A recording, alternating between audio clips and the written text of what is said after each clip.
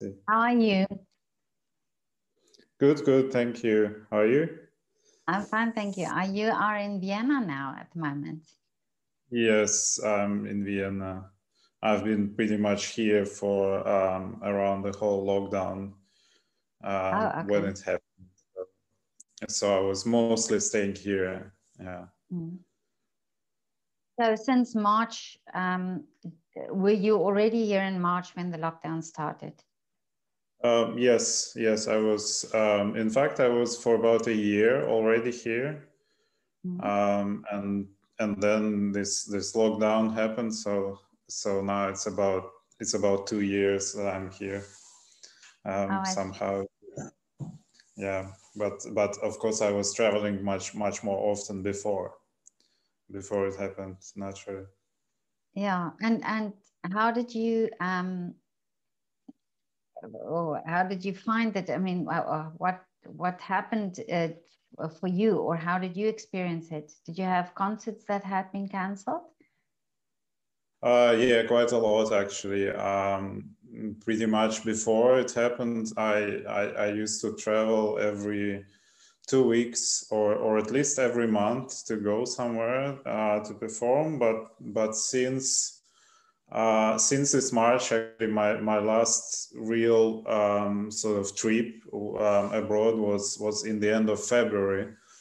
And then since March, I just do a few live stream concerts, but I didn't go anywhere to perform, or I didn't perform in front of the live audience. So I would say this is the biggest change for me, really. Yeah, but otherwise, maybe I didn't notice it too much since I'm a pianist, and I had periods of staying at home practicing anyway, and I try to practice every day right now as well. So in that sense, it didn't change too much. Maybe not as much as for some other musicians or people, but just in terms of performing, of course, it's a drastic difference. Yeah. Yes, I wanted to ask the live streaming. Did you do it in a theater or in a studio? I did one organized by the Music University of Vienna here. So it was recorded at the new concert hall, and I did a few from my own living room, where I don't have a grand piano, unfortunately. I just have an upright piano. But it was when it was really closed in March. That's all I could do, because then, if you remember, everything was really closed. Yeah, and you couldn't really do no tests, anything. Yeah, so I got asked from a few organizations to do it from my living room, actually, from an upright piano. Yeah, it's an interesting experience. Yeah, I think so, and also I think it's also a good thing, because it makes a different contact with an audience. You know, when it's from your living room. Yeah, totally. I would say it's more personal in a way, because it's sort of you used to think as your safe space where you practice, and it's a little bit different. Yeah, it wasn't so easy, honestly, for me, because you get used to, when you go to perform, it's a different place, different energy, and things like that. But yeah, it's interesting. Yeah, I can imagine. You know, it's this this experience of also dressing up and that adrenaline and the audience, and you hear the audience, and all those things combined, I think, makes that energy for the performance, probably. I don't know. I'm not a pianist, but I'm asking you. Yeah, I think so. I think audience is definitely part of it. Yeah, I would not say that that audience just completely makes this work. Yeah, because it's this adrenaline and this motivation for performance. I think you get it from the music piece also, because this is sort of what we are trained to do. But certainly when you have audiences, you feel this connection on an energetic level. And I think for me, I'm quite a sensitive musician in that sense, because I can usually feel precisely what the mood is in the whole, you know, and things like if people are tired, for example, if a lot of them had a stressful day, and it's different with a place where you're playing geographically, with a country where you're playing. So yeah, I think these things totally exist from the audience viewpoint.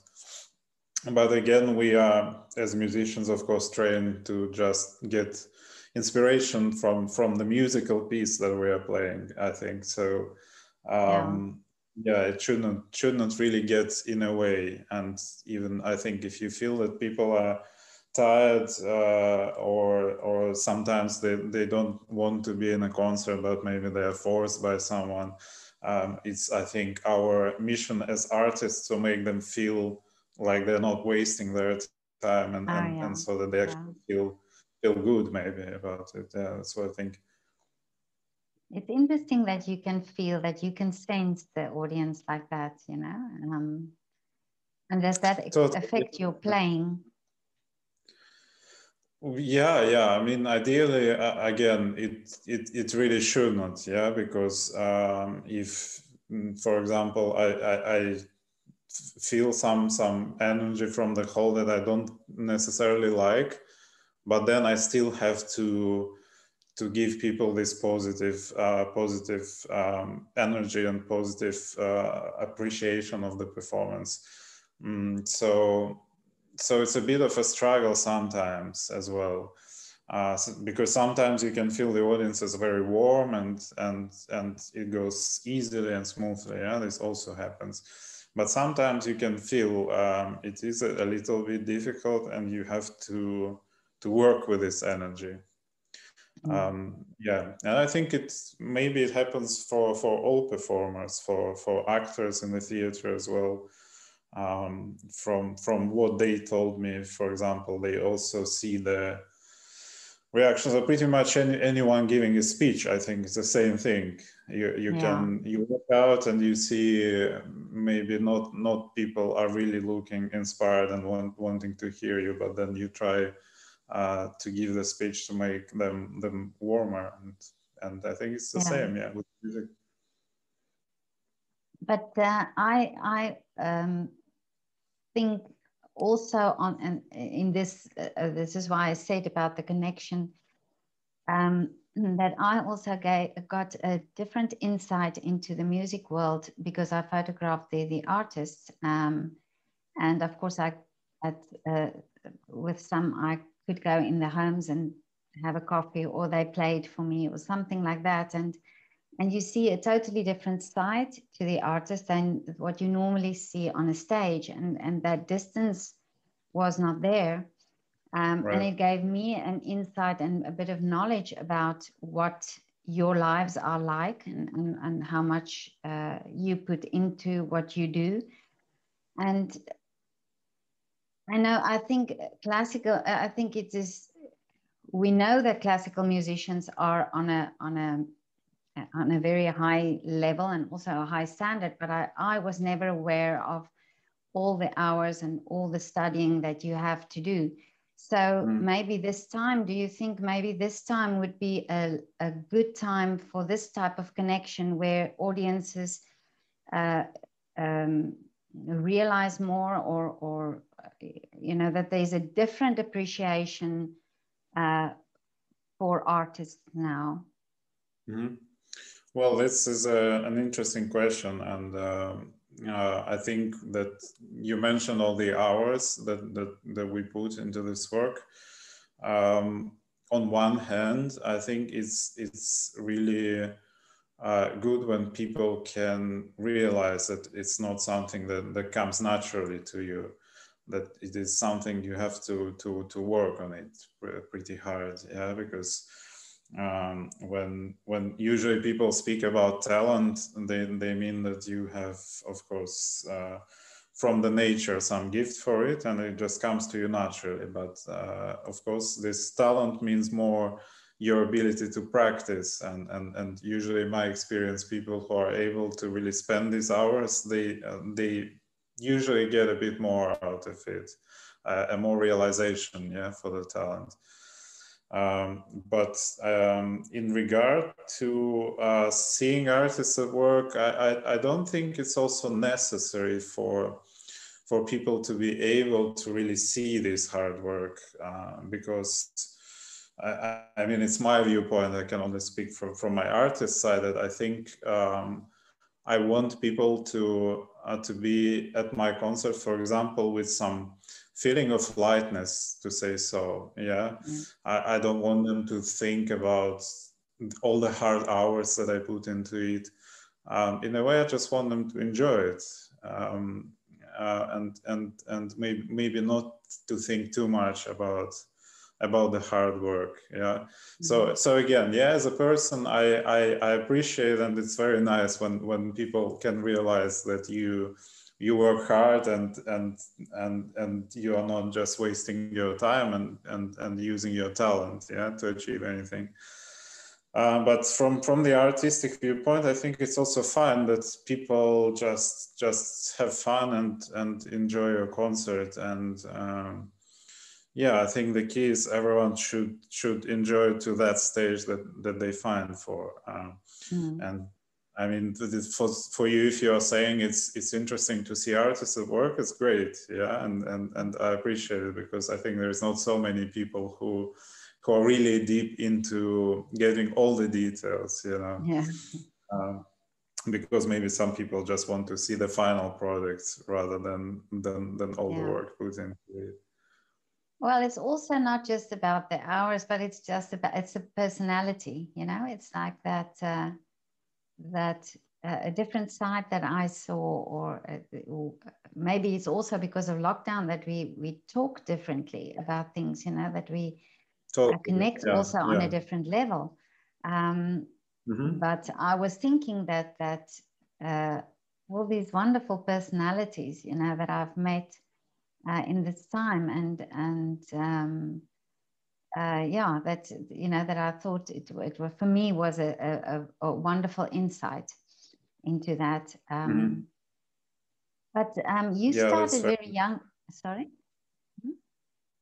Yeah, I think what this lockdown really changed is also our thinking, because we have more time definitely to think what exactly are we doing as artists, and what our mission is, and what it is for, especially now, since we are having long breaks and no ability to perform. So yeah, it's these things about life more than about profession itself.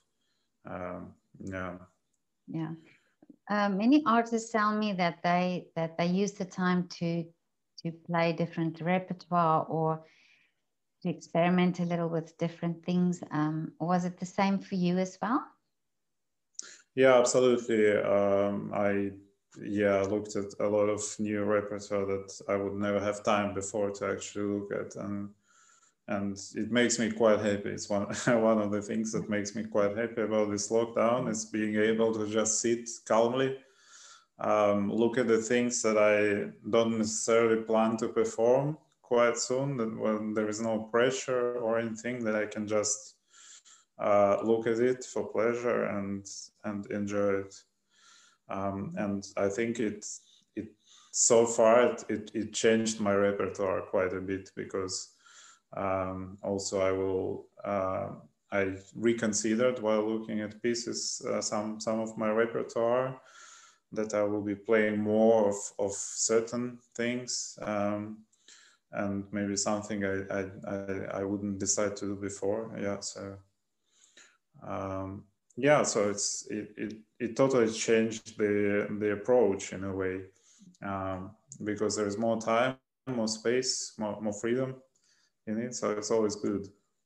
Yeah, the more I hear this from artists, the more I think that lockdown was actually not really a lockdown time, but a time of freedom. You know, that even though you were at home, you had that artistic freedom to to do other things. Yeah, yeah. Well, I mean, of course, it's good.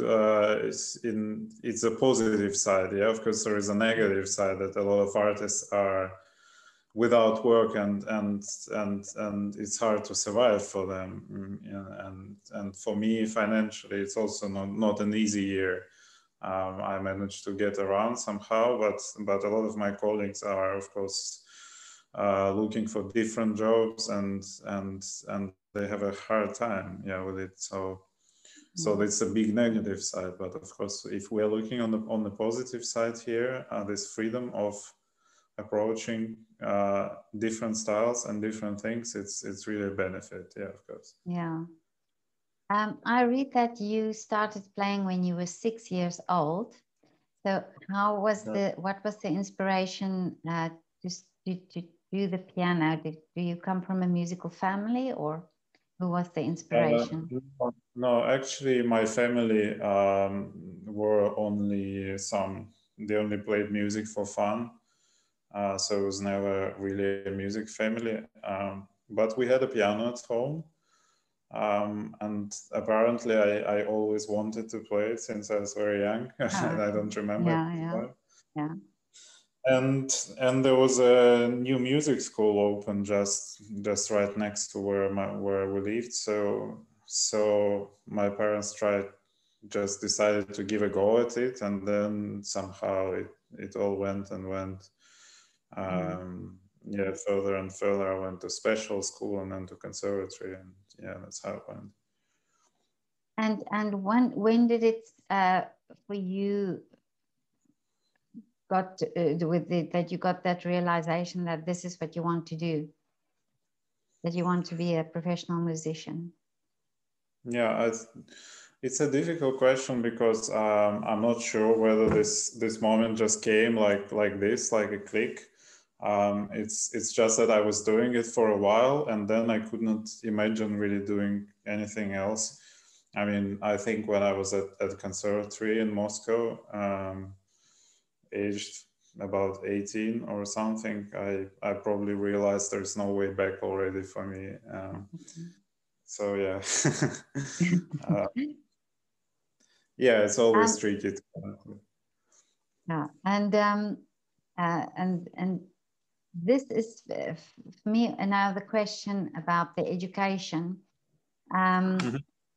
because I hear a lot that artists don't feel valued. Do you have that sense as well? Feel valued, or? Yeah. Do you think artists, some artists say that, and especially during this time, they feel that the arts are the last, the artists are the last people to be considered.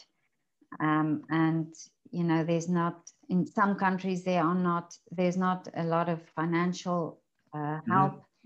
And it's not just about the financial side of it, but also that art is seen as just entertainment, but not has that importance that it should have.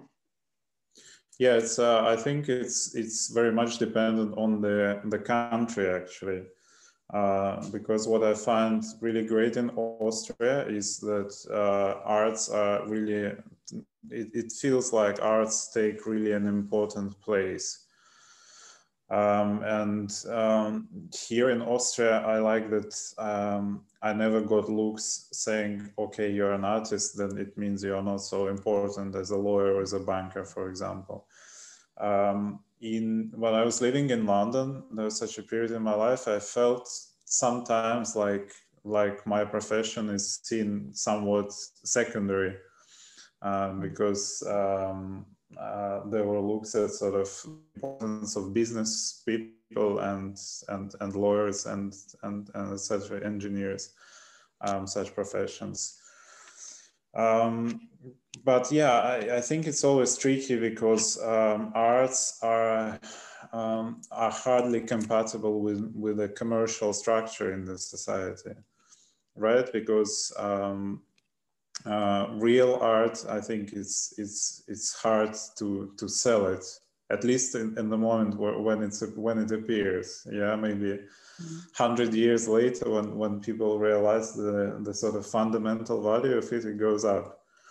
But at the moment when it actually appears, it's usually hard, I mean, to sort of justify as commercial value, right? So in this strongly capitalist societies, I think it's a bit tricky, really. It's always, funding is always a problem. If we look at what we see now, even for example at Metropolitan Opera in New York, when they are not able to pay the musicians and etc. So it's I find it's a shame that in modern societies, in a lot of modern societies, I would say art is not seen as a primary value. But I think that art is just as important as science, for example, because science cannot really be. It needs to be funded. Yeah, it can't really be sold, but it keeps our humanity progressing, and it makes us better. And I think the same happens with art. It's in culture in general, it helps us achieve more as humans, and it's good when people understand that it's just as important as anything else, I would say. So I'm thinking that it is then of such importance that children are taught not just music but dance, all forms of art in schools. Not to become musicians, but really to have that foundation. And the moment we do that, and they have an insight and a knowledge of art, that would be a different audience when they are, grown up and be part of society. Yeah, I think it's just crucial because it's. In my opinion, art is, and culture in general, is also part of what makes us humans, really, because it's not just intellect and not just our sort of logical thinking, but things like music. I'm sure they teach us emotions. They sort of develop our emotional intellect and our emotional thinking. And any forms of art, they really make us think what our life is about and what is the point of it. And therefore, I think arts are making us better as humans, just as well as our intellect makes us. And this is all, I think, sort of part of this thing. So I think it's not just possible to neglect arts and say that's okay, in intellect and, for example, engineering is important and this is not. I mean, you can't do that because this is, I think, the whole mind is made up of those things. Totally, I think it's good for those societies who understand it, and it's not very good for those societies who don't take it into account, really. Yeah, because this is what I actually found when I what I was thinking about when I photographed all the artists, that you are actually in such a great position in the sense that your minds can almost deal with this situation. You know, you in the path that you follow, that you become these musicians or the artists. You know, you overcome things, you overcome obstacles, you are self-motivated, you know, there are disappointments. You hear of, you know, people saying, you know, how many auditions they've done and failed, but then got up again and tried again. And almost this time, you know, it's about that. It's about this endurance, and it's, you know, mental endurance and perseverance. And these are the skills. And this is why I was thinking, you know, musicians seem to, or artists seem to solve problems differently. Right, yeah, that's absolutely true. I think, yeah, that's a really good point that you mentioned about a lot of failures and rejections that artists have to deal with. And I think it's something that's really different for us, because usually even most successful, most famous artists nowadays, they had to deal with quite a bit of rejection. And this, it just trains the strength of character. Of course, for example, when I did a lot of competitions in my competition career, I have, I think, about 15 first prizes, but I had also at least the same amount of the competitions where I wasn't so successful. So it sort of trains you to look differently at things, maybe not take everything so seriously, in a way. And maybe, yes, for us, I think especially for pianists, it's easier, as I mentioned, to deal with this lockdown situation, because in a way that's what we train to do in our lives. As a child, for example, when I wanted to go out and play football or something, I had to sit in and practice. Yeah, and this is this sort of teaches you a little mental strength, I think, as well. Yeah, so it helps. Yeah, definitely helps. Yeah. But listen, Alexander, what did you do in this lockdown time except playing the piano? Did you have an interesting hobby, or did you cook or bake or do something like that? I picked quite a few, actually. I started, I think my discovery was hiking for it, because before I never really had time to go and do some long hikes, and now I discovered the beautiful Vienna surroundings, of course, and I do quite a lot of long hikes in the nature, and that's something I really have fun with. And also I had a lot of different interests, and they sort of keep going, and for a few months, and then I pick a new one, and there's things like chess, for example, photography, wine tasting, things like that. Yeah, and just whenever I feel like. Yeah. But I try to maintain practice, my piano practice, of course, every day. Yeah, so. Yeah, well, I think it's good that you have time for different things, you know, and that you explore different things. Yeah, it's definitely nice. It's not what I'm used to, because before it was pretty much almost traveling and practice and that's it. Most of the time, and now it's more. I have more chance to think of what I actually like, what other things there are in life, and I think it's really important again for the artists, because certainly we get inspired from other things in life, and if you don't experience those things and you don't see, then it's hard to actually express yourself in music as well. So yes, I think it's pretty important. I totally agree.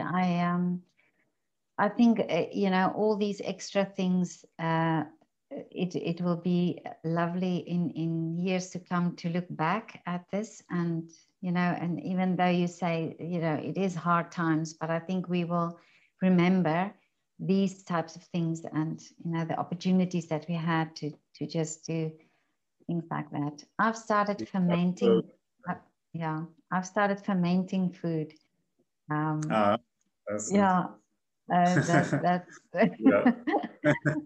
I think I've fermented probably any vegetable that that's nice. Yeah. There are some things around the house which are also nice, that I didn't think about, like how to arrange your furniture, but how to clean properly and things like that. Usually I'm not really type of this house person, but I started thinking much more definitely about it since. Yeah. Yeah, I think everybody started cleaning and decluttering. Yeah. But it's wonderful to see actually what's happened with nature as well, for example, because it seemed before like it was too much travel and too many plane flights and things like that. And now when you go out in the nature, it feels like it became cleaner somehow. There's more animals, more birds coming out, which is quite exciting, I find. Yeah. So yeah, there's definitely a lot of positive things about this lockdown that we can point out. Yeah, yeah. Did you find this time, this lockdown, the third lockdown, did you find that also harder than the first one?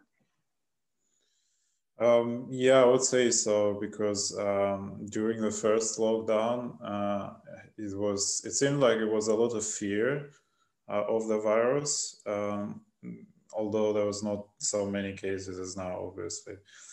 But emotionally, it was like, okay, this is an opportunity to just have a rest, maybe just do nothing for a while, and so on. And it was actually nice because this switch from this really busy life to having practically nothing, it was quite nice at first. But then I think during autumn I started getting exhausted by it a little bit.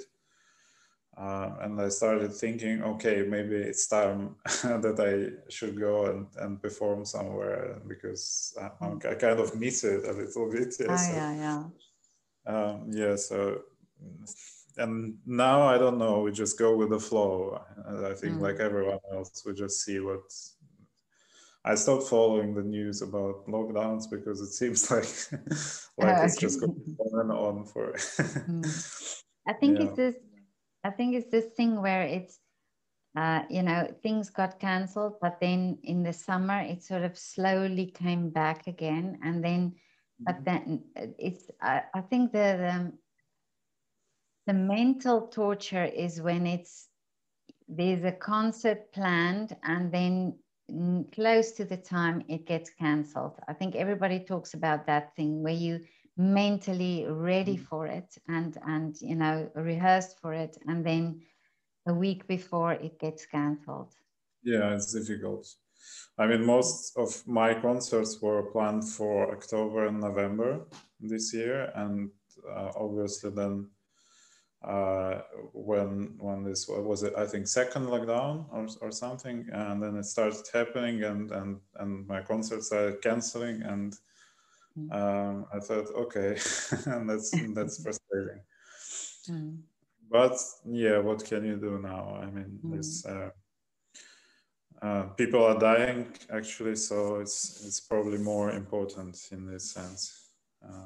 That's what I keep thinking for myself, so that I don't regret too much about it. I mean, like, I think now if you are healthy and alive, it's already kind of not so bad. That's what I try to think to myself. Yeah. And concerts will come back when it's ready. That's what I hope for. Yeah, I think we forget the time perspective of this pandemic, because it's a year or maybe longer than a year, but in a lifetime, when we'll look back to this year, it wouldn't feel so long, but because we're in it, it really feels long and extended. But yeah, I think if we see it in a spectrum of a lifetime, then or in a full career, then the year break, would probably. Yeah, probably not. Yeah, but right now since we have a lot of time to think about what could have happened and what could have been done if not this pandemic, then it makes it difficult. Yeah. But if we just accept what happened and try to work in this reality, then I think it's fine. We can. It's important, I think, most of all, that we cope with it emotionally and mentally right now, because I think the mental pressure is the biggest one for people. And your family is in Russia, so you haven't seen them for a while. Yeah, I haven't actually. My mother lives in Israel, and I haven't seen her for more than a year. And yeah, it's also a difficult aspect, I think, to this is not being able to see your family for a long time. So for me personally, it's probably the most difficult thing about this lockdown, actually. The family, yeah. But Alexander, what is your wish for when this is all over?